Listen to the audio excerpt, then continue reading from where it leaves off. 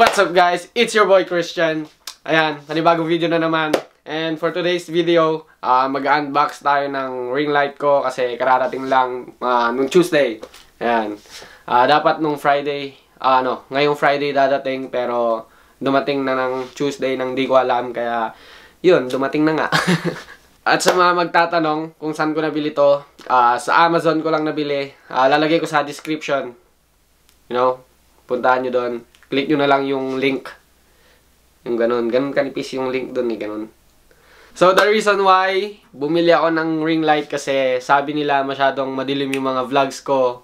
And sabi rin na ate ko na bumili ako ng ring light. Kaya ayan, bumili ako. Nag-ipon ako ng pera. You know, mahal-mahal. Kaya ayan, simulan na natin. Unahin natin tong parang yung cover ng ring. Ano mabuksan to, babe? May ziplock dito eh.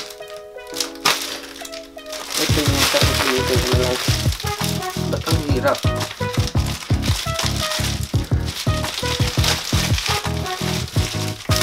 Uy! So, ito yung brand niya. Ayan. 18 inches yung binili ko.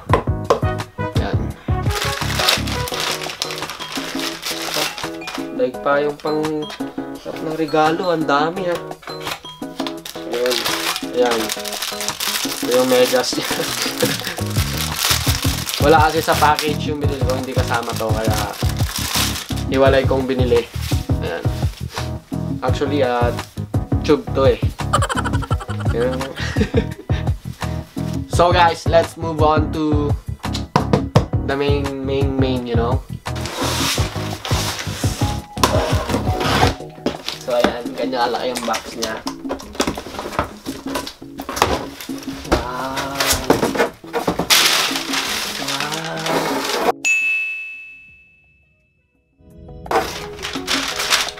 Look at that! So nice, yo! Box pa lang yan. Medyo mabigat siya. So yeah guys, I got it for $172. So I got it for $172.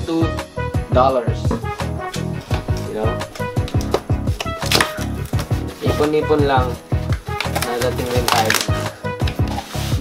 Box na. Uy. So I guess ito yung stand niya. So ayan.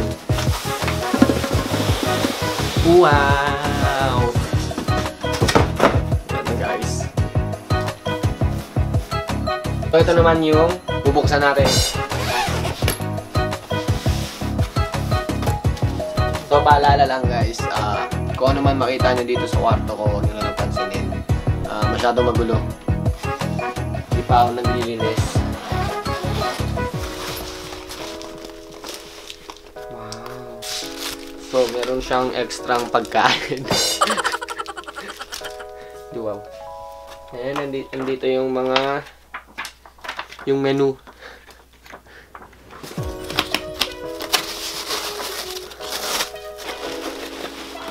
Sira ako. So ayan. Ito yung ilaw. So bali yan na yung ano niya. Yung bilog. Kung bakit tinawag na ring. Board na lang kulang para basketball ano na. Haha.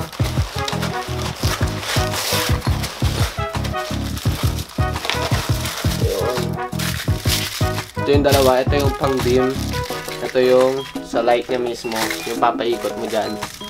Dito, yung ipapaikot mo.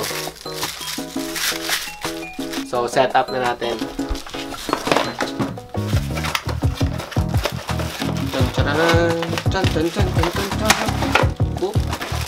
Balik ko na sira. So, ito yung stand.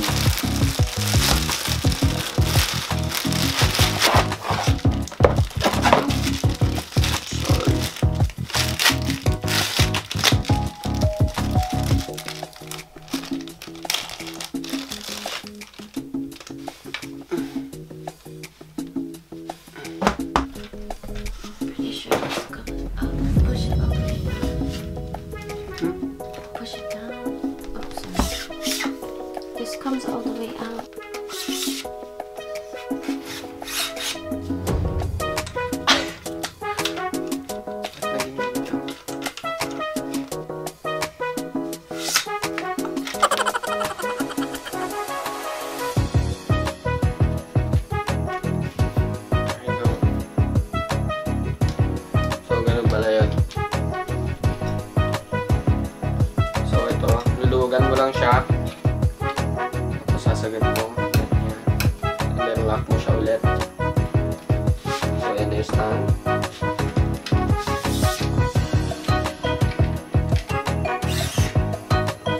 gano'ng kataas, ganyan siya kataas. Mas malaki sa akin. So, bali gagawin lang natin yung mga ganyan kababa siguro. Next one. Itong pinaka sa taas niya, dito. I guess, ito yun.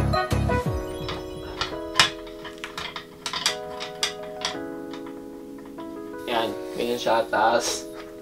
Napakataas na. So next, itong ring na talaga. Wait, bababaan ko lang.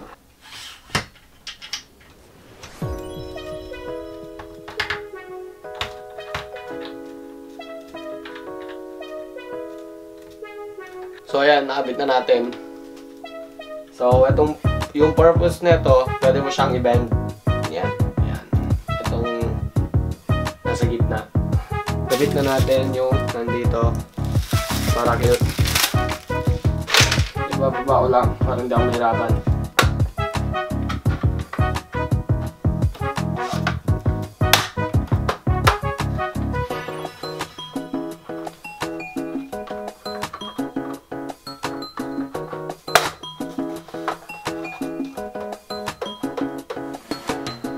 So ayan, nagpapatulong na ako kay Commander.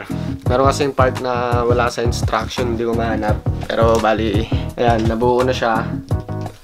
Medyo mahirap ikabit to. Ayan o, tumutunog pa rin. Ewan kung bakit, siguro hindi naka-align. Pero ayusin ko na lang yan. And meron pa isa.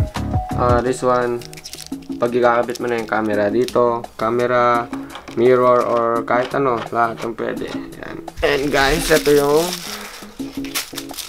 pang dim light.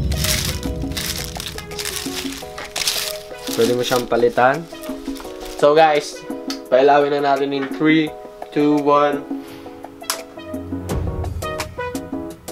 Wow! Liwanag, diba? So tignan nyo si Commander. Liwanag yan, try natin. Oh, kailangan din na mag-glasses niyan. So what's up guys, panibagong video na naman. Yung sinasabi kong cover, diffuser yon.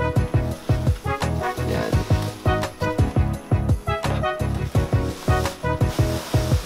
So nilalagay niya lang yung diffuser. So ayan guys, as you can see, maliwanag na ang aking pagmumuka. Tinanggal ko na rin yung aking salamin para hindi nyo makita yung background ng tong bilog na yan. And then so yeah, that's it for today's video. So yan, salamat sa panonood. Till next time, sana abangan nyo lahat ng videos ko. Maghahanda ako ng malulupit. Alam mo yun? Ha? So, yeah, bago ko tuluyan tapusin to, wag nyo kalimutang i-like, share, comment below, and subscribe. Ayan. Bye-bye.